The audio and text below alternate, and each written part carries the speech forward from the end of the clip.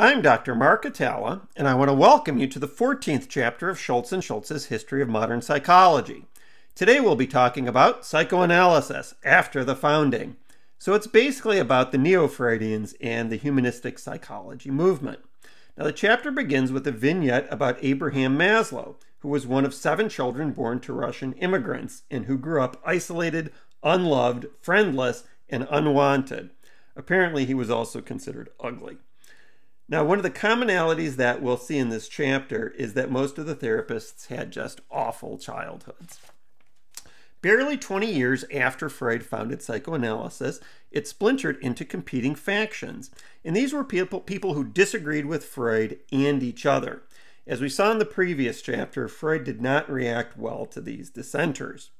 A major change introduced was the expansion of the concept of the ego. And it was now seen as having a more primary and extensive role, and included ideas about how the ego was more independent of the id, possessed its own energy, and had functions separate from the id.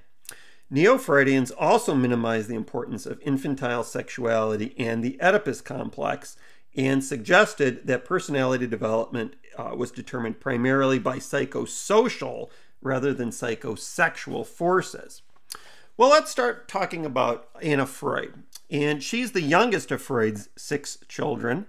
And she felt that she was the least favored girl in the family, but she was the only one of Freud's children to become an analyst.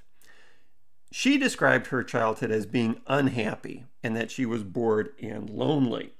At 14, she started sitting in on meetings of the Vienna Psychoanalytic Society, and she said that she would just sit quietly in a corner, absorbing everything that was said. At 22, she entered into analysis with her father. She told him about her violent dreams, which involved shooting, killing, dying, and defending him from his enemies. They held their therapy sessions 6 nights a week for 4 years, and I believe it's indicative of the incestuous nature of the psychoanalytic movement that Freud would analyze his own daughter. In 1924, she presents a paper to the Vienna Psychoanalytic Society called Beating Fantasies and Daydreams. Now, it was supposedly based on a patient's case history, but it was actually about her own fantasies, which involved beating, masturbation, and an incestuous father-daughter love relationship. It did get her membership in the society, though. She also publishes 2 books, An Introduction to the Technique of Child Analysis in 1927, which was about her approach to psychoanalytic therapy with children. It took into account their relative immaturity and their level of verbal skills. Her innovations also included the use of play materials and observations of the child in a home setting. In 1936, she publishes The Ego and the Mechanisms of Defense, and the standard list of Freudian defense mechanisms was substantially her work, and the book was about how they protect the ego from anxiety. Now, Freud once considered Jung to be his heir to the psychoanalytic movement. He called him, quote, my successor and crown prince. After they split in 1914, Jung developed his analytical psychology, which opposed most of Freud's work. Jung's childhood was lonely, isolated, and unhappy. His mother suffered from emotional disorders, and his father was moody. Years later, a neighbor said about Jung as a child, quote, I never had come across such an asocial monster before. At critical times, Jung resolved his problems through dreams. So, for example, his college major was revealed to him in a dream. He gets his medical degree from the University of Basel in 1900, and in 1905 he's at the University of Zurich lecturing in psychiatry. In 1903, Jung married the second wealthiest heiress in Switzerland, and her name was Emma Rosenbach, and she was also an analyst and author, Rauschenbach. She actually maintained a regular correspondence with Freud that began in 1906. Because he was now wealthy, Jung resigned from the University of Zurich and devoted himself to writing, research, and his private practice. Jung and his wife maintained a formal, rigid approach to raising children. Now, your textbook says that they had 3 daughters, but they actually had 4 daughters and a son. I've actually seen pictures of them, and that's Jung with his wife to the right there. They had limited physical contact with their children and no kissing or hugging. When they said hello or goodbye, they shook hands if they touched at all, which sounds reminiscent of John Watson's own treatment of his children. Jung read The Interpretation of Dreams and considered it to be a masterpiece. In 1906, he started his correspondence with Freud, and in 1907 traveled to Vienna to visit him. Their first meeting lasted for 13 hours. Now, Jung had an established professional reputation before he ever met Freud. Therefore, he may have been less impressionable and suggestible than the younger analysts who were basically in awe of Freud. In 1911, Jung is made the president of the International Psychoanalytic Association, and this was at Freud's insistence and over the opposition of the Viennese members. Freud believed that due to anti-Semitism, the president should not be Jewish. Now, the Viennese analysts, most of whom were Jewish, resented and distrusted Jung, who was clearly Freud's favorite. In 1912, Jung publishes The Psychology of the Unconscious, and he was worried about this book because his own position differed significantly from Freud's, and he knew that that would damage their relationship. Now, after the publication of the book, their friendship was strained, and they ended their personal correspondence in 1912. In 1914, Jung resigned and withdrew from the association, and so that was their formal split. The same year, the next year, Jung was stricken with intense emotional problems. This was his breakdown. He considered suicide and kept a gun next to his bed. His breakdown lasted for 3 years, and he was haunted by visions of a bloody apocalypse. Dreams were very important to him, as we said earlier, and he recorded his dreams in calligraphy and elaborate drawings like The Snake and the Cross, which is to the right. This journal was kept in secret and wasn't published until 2009, and it was published as, it's called The Red Book. He resolved his problems by confronting his unconscious mind. So he decided to follow his unconscious impulses as revealed in dreams and fantasies and developed his own theory of personality. Jung concluded that the most important stage in personality development wasn't childhood, but middle age. And Jung's behavior, he did recover, but his behavior remained unusual, and he would greet the coffee pot and frying pans in the morning and hide money in books and jars that he buried and then forgot about. But throughout this period, he continued to see patients. What about his theory, analytical psychology? Well, Jung's theory had no Oedipus complex. He believed that sex played a minimal role in human motivation. And that's ironic because Freud had anxiety about sex and thought it was all important, whereas Jung made no attempt to limit his sexual activities, but thought that sex was not very important. They also differed over the libido, which Freud saw in sexual terms and Jung saw as life energy, of which sex was only a part. Jung believed that people were shaped by the past, but also by their goals for the future. So for Jung, personality, as we said earlier, wasn't set in the first 5 years of your life, but could change throughout a person's lifetime. Jung also probed more deeply into the unconscious mind and came up with both the personal and the collective unconscious. Jung says that the personal unconscious contains memories, impulses, wishes, faint perceptions, and other experiences that have been suppressed or forgotten. The collective unconscious is unknown to the individual and contains the inherited experiences of all previous generations, including our animal ancestors. And these universal evolutionary experiences form the basis of personality. Archetypes are inherited tendencies within the collective unconscious, and we typically experience archetypes in the form of emotions associated with significant life events, such as birth, adolescence, marriage, and death. These archetypes dispose people to act similarly to ancestors who had been in the same situations. Jung referred to the archetypes as the gods of the unconscious, And the ones that are most important in shaping our personality are the persona, the anima and animus, the shadow, and the self. And we'll talk about each of these in turn. The persona is the mask that represents us as we want to appear to society. So it may or may not correspond to an individual's true personality, and it can be thought of as similar to role-playing.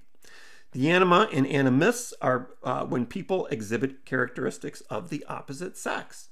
So the anima refers to feminine characteristics in men, and the animus denotes masculine characteristics in women.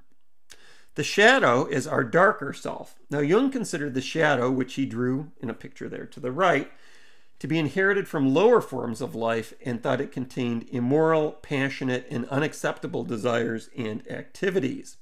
If we actually do an immoral activity, we say that something came over us and forced us to act that way. On the positive side, the shadow acts as a wellspring of spontaneity, creativity, insight, and deep emotion. The self is important because it integrates and balances all aspects of the unconscious.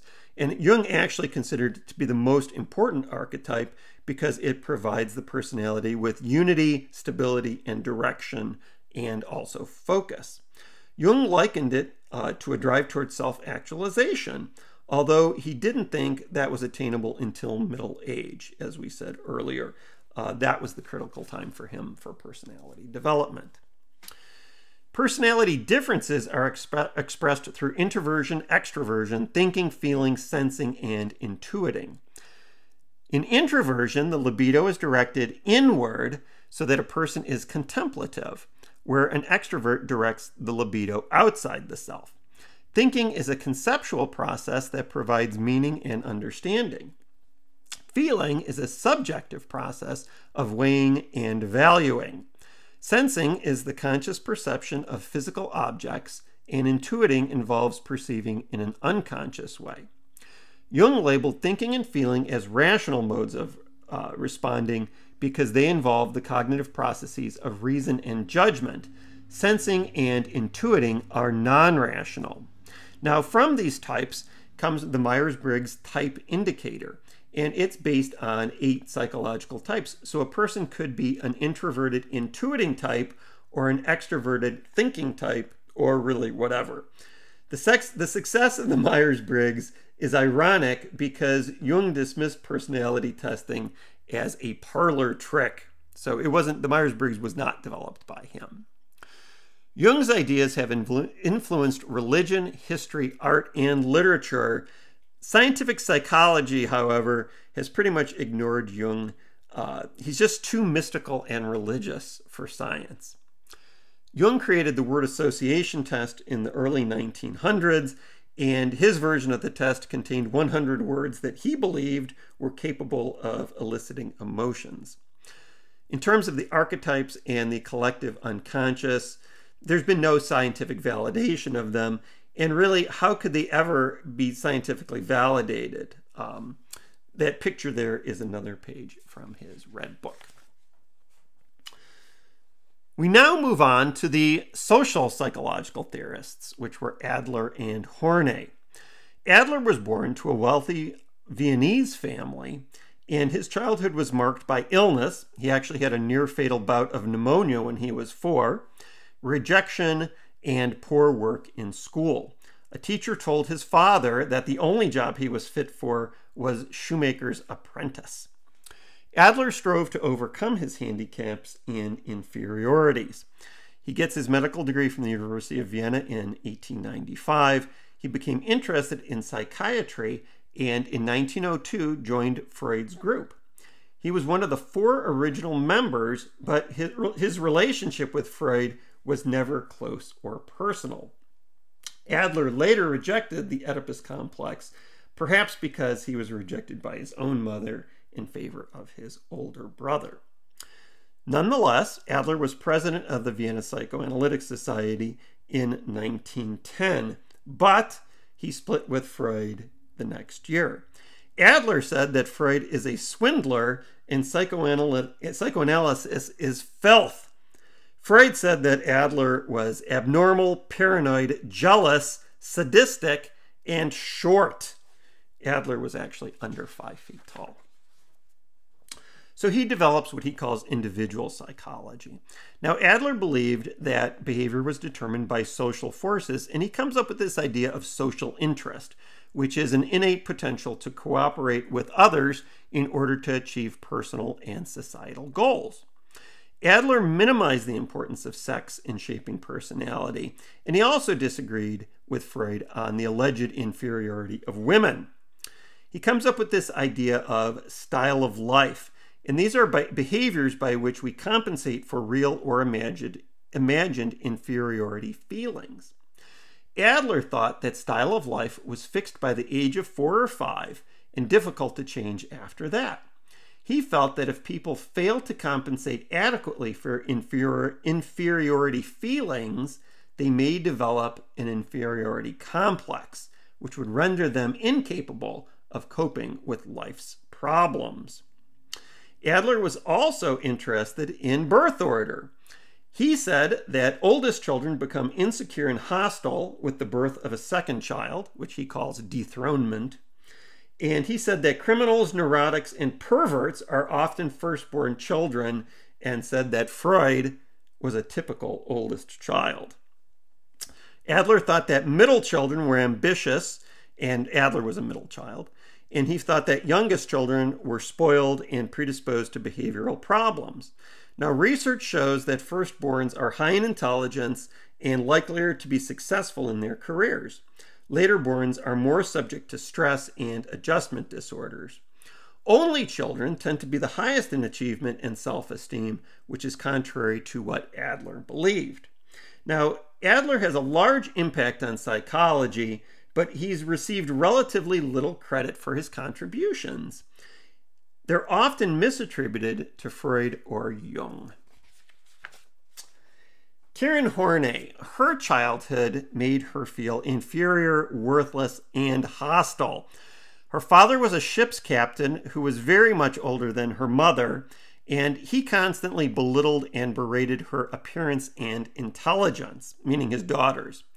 His nickname among his children was the Bible thrower because that's what he liked to throw at them.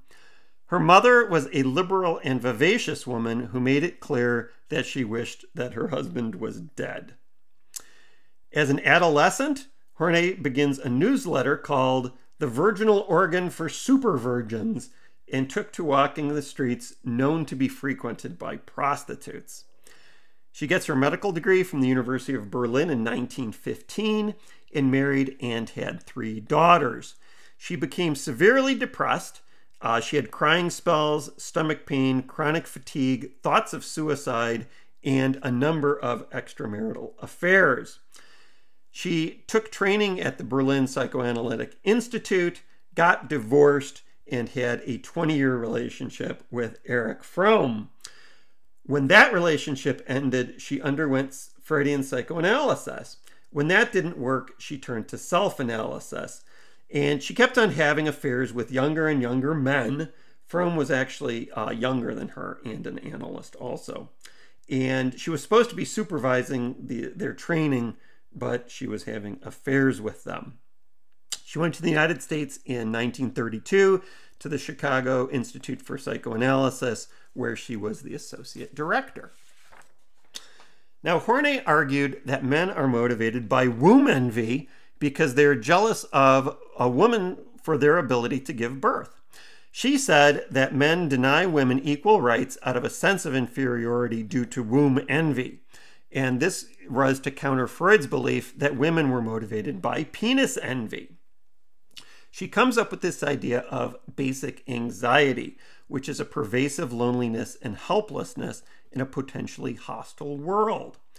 Like Freud, she believed that personality developed in early childhood, and anything that disrupts a secure relationship between a child and parents can produce basic anxiety.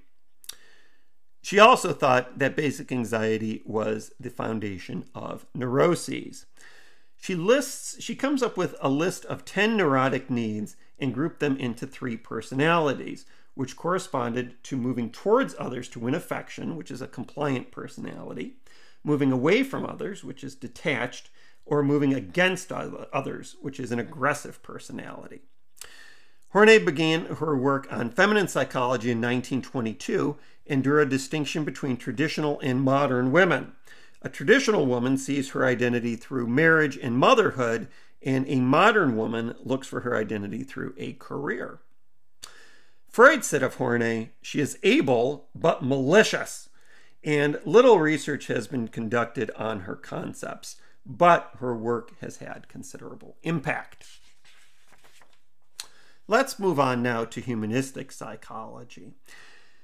Freud really serves the same purpose as Wundt. He's a source of inspiration and a force to oppose. So humanistic psychology was not intended to be a revision or adaptation of another school of thought. They also opposed behaviorism.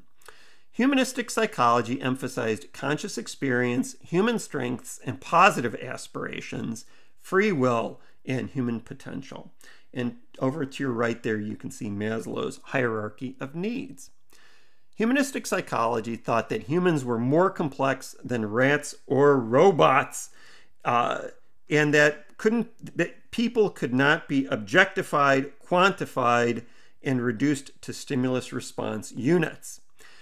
They criticized Freudians for only studying neurotics and psychotics, and said that if psychologists only concentrated on mental dysfunction, how could they ever learn about emotional health or positive human qualities?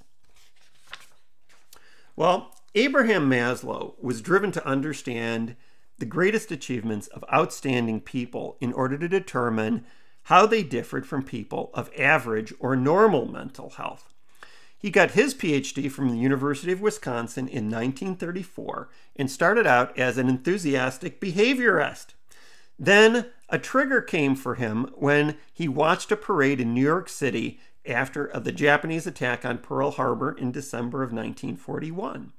He said, "That moment changed my whole life and determined what I've done ever since." He became interested, as we said, in the greatest achievements of outstanding people. He goes to Brandeis and from 1951 to 1969 refined his theory and presented it in a series of popular books. He had a difficult time getting his work published in behaviorist-dominated journals, and so he wrote his own books. Each person possesses an innate tendency toward self-actualization, which is a full development of their abilities and a realization of their potential.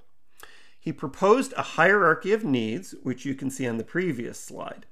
He thought that people who reached the self-actualization level were free of neuroses and almost always middle-aged or older. He studied the biographies of people he considered to be self-actualizers, so people like Albert Einstein, Eleanor Roosevelt, and George Washington Carver. He also made a list of self-actualizers' tendencies, one of which was a high degree of what Adler had called social interest. Now, although he was criticized for his sample sizes and his generalizations, his theories have had an impact beyond psychology, and he was elected president of the APA in 1967. Carl Rogers derived his person-centered therapy from working at university counseling centers, and he believed that the responsibility is on the client, not the therapist.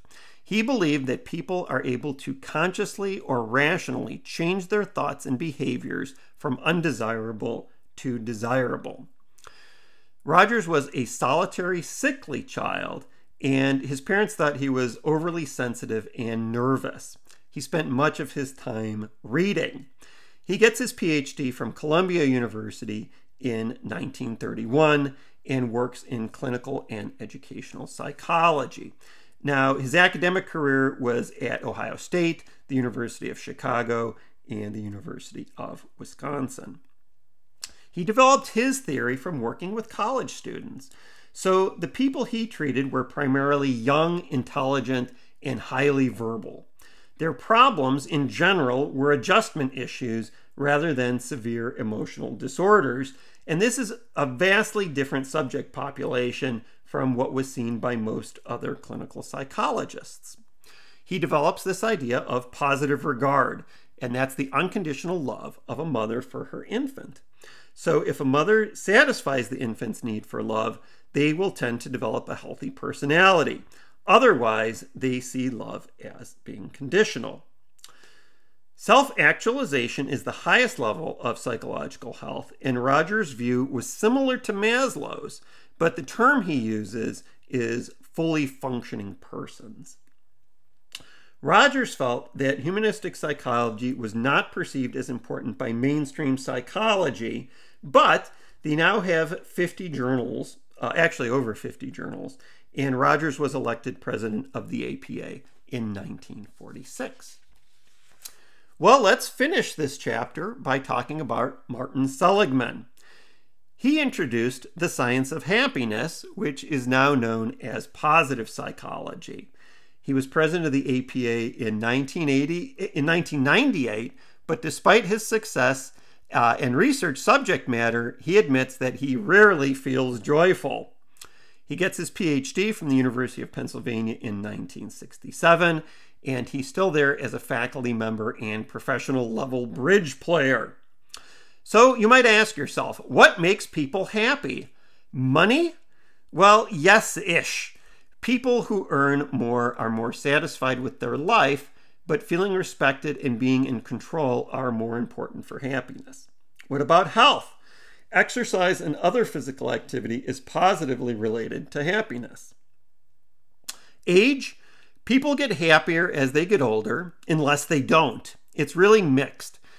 Some research shows that happiness goes down from age 18 to 50 and then goes up, but other research shows that it declines in extreme old age. Marriage? Well, in general, yes, but your happiness may depend on your partner's happiness.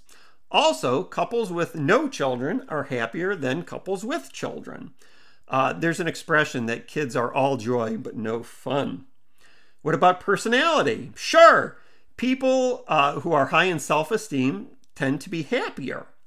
How about being good looking? That's actually a very low positive correlation. So you may ask yourself also, which comes first, happiness or success?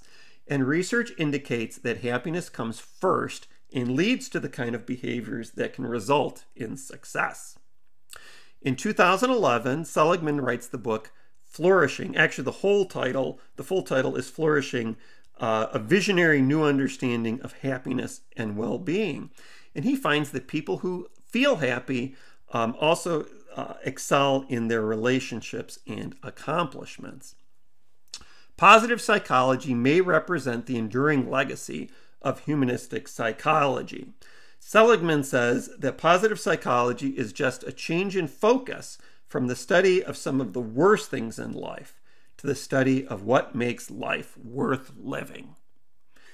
Well, that's chapter 14, and thanks for listening.